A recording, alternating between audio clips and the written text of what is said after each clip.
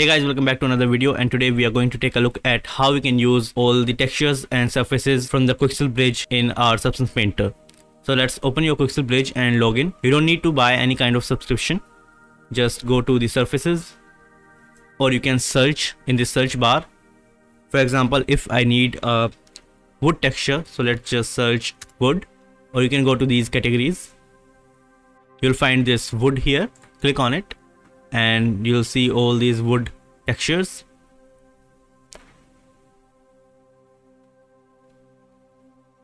So let's download this one. So if you click on it, it will show you all these properties here. Just go to this setting and click on this download settings and choose your texture maps. So I'm going to download albedo, metalness, roughness, displacement, normal and AO. Go back and download. You can choose the resolution from here. I'm going to take the 4K. Hit download and it will take a few seconds to download. Now we have downloaded these textures, so go to this option and select this, go to files. So here you can see we have our texture maps, so select all of them and go to the Substance Painter. Open your project, import the model you want to texture and go to the folder again and drag and drop them into the project and define them as textures.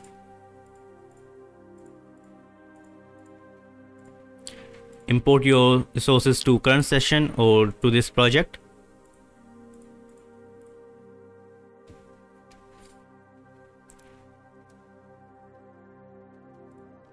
Now you need to take a new fill layer.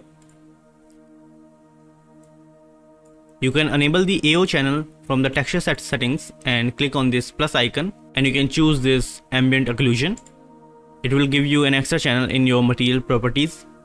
So go back and select this albedo and drop it in the base color and your AO to your ambient occlusion. Displacement to height, normal to normal, and roughness to roughness. For the wood, you can disable the metal. Now you can change the projection to triplanar and also increase the scale.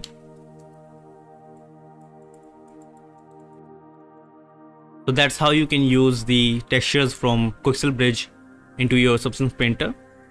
So let's delete this layer and I'm going to import some more textures. Let's go back to Bridge and select this asphalt. I'm going to download some concrete asphalt textures.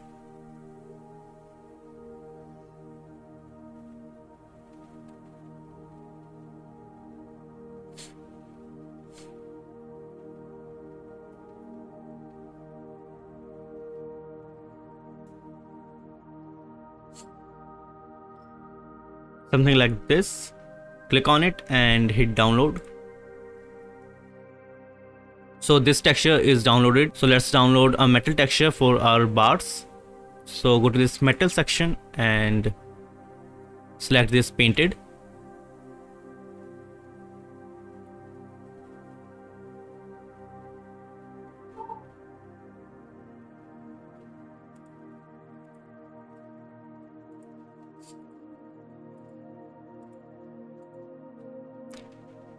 I'm going to download this rusty green metal sheet and hit download. All the texture you have downloaded, you can find them in this purchased section. So we have this asphalt and this paint. Let's select this one and go to files. Select all these textures. Go to Substance Painter and in the project folder, let's import them and define them as textures.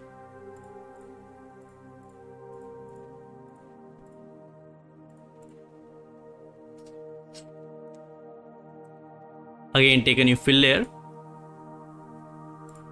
and select this albedo to base color, AO to ambient occlusion, displacement to height, normal to normal, and roughness to roughness. You can disable metal for this.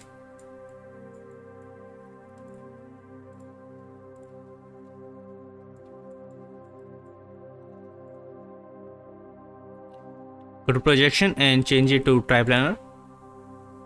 You can increase the scale like this. Let's import our metal texture. So again, go to bridge, select this metal texture and go to files. Select these textures and import them in the project. Define them as textures.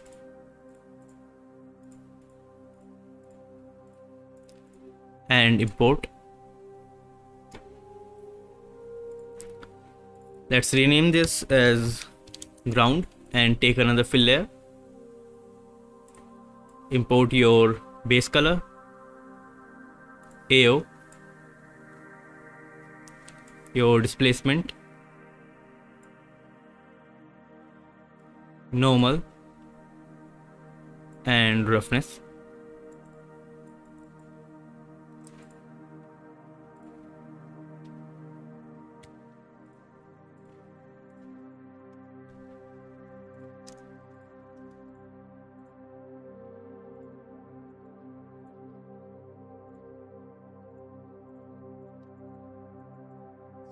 Now you can change the projection to triplanar and increase the scale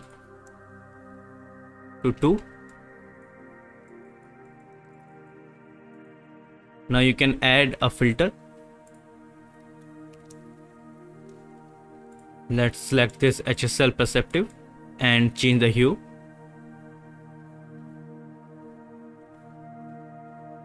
to something like this.